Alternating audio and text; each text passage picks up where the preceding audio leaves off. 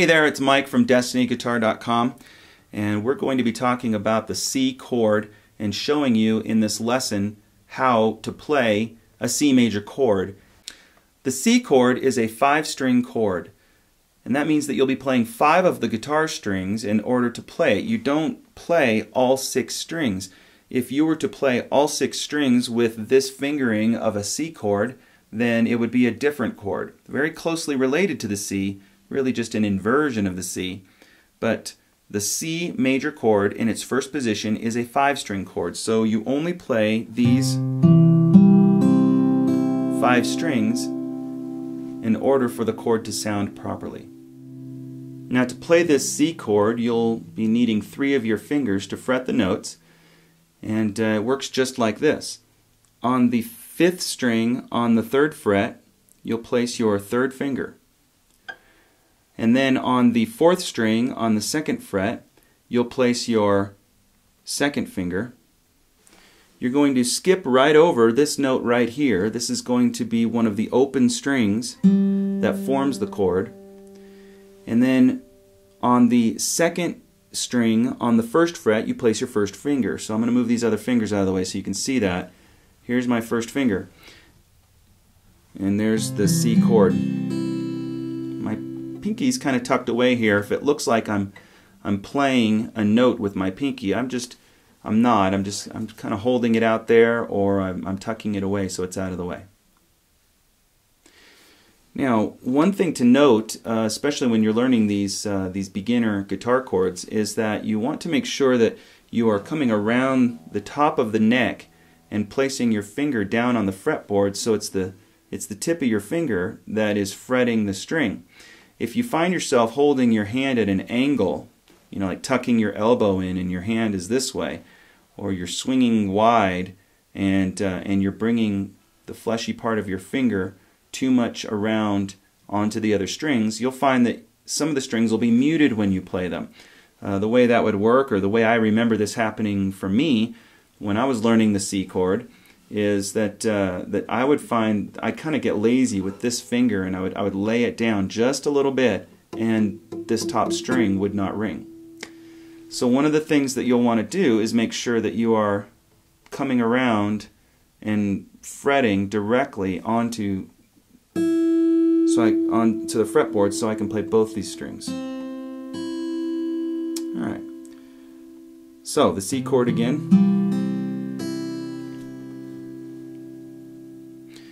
One of the ways to make sure that you've got proper hand position is to place your thumb on the back of the neck, and in a way what that does is it forces your hand to kind of come around like this. You don't need to cock your wrist too much. It shouldn't be terribly uncomfortable.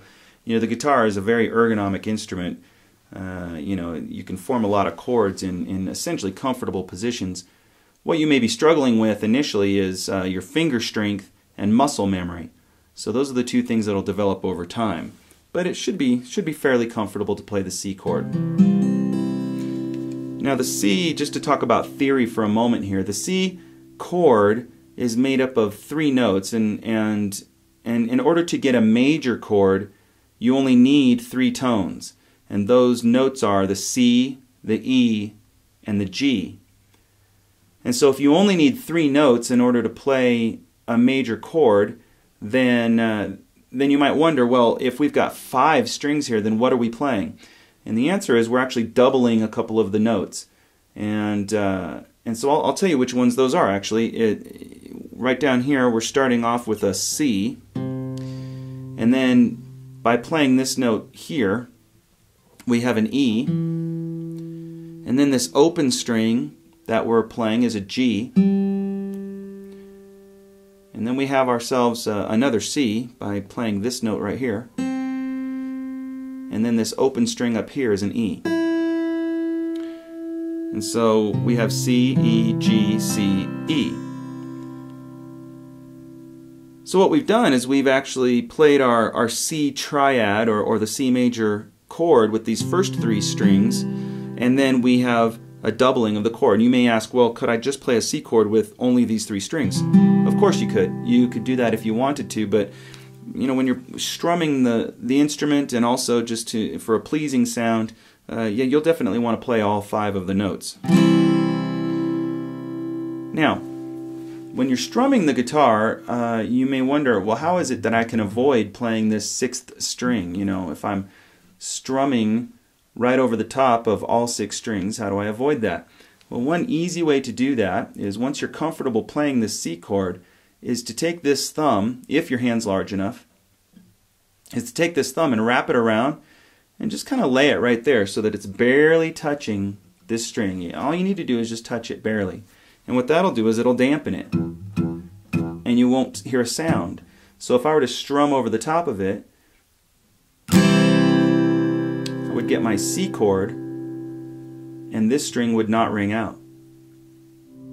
Now, my other option is to only strum those 5 strings. So when I come down on it, to only strum those 5.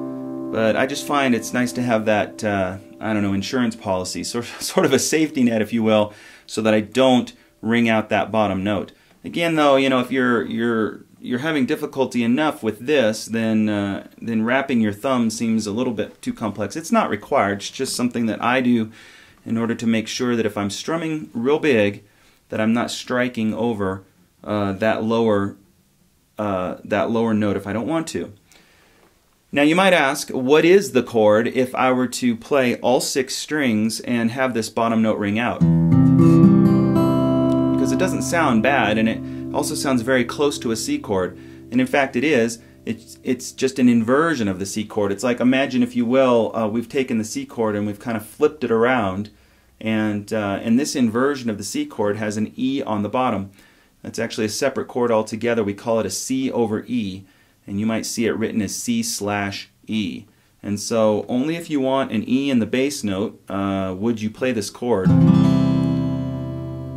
But typically when we're playing a C major, we don't want that, and it's not going to sound exactly right, especially if you're playing with other musicians or you're playing with a vocalist who has a certain melody line. You may not want your chord rooted in E. So there you go. That's the C chord. I encourage you to practice. I also encourage you to check out one-on-one guitar lessons. Nothing beats getting one-on-one instruction. So in the meantime, check out all of our other lessons on destinyguitar.com.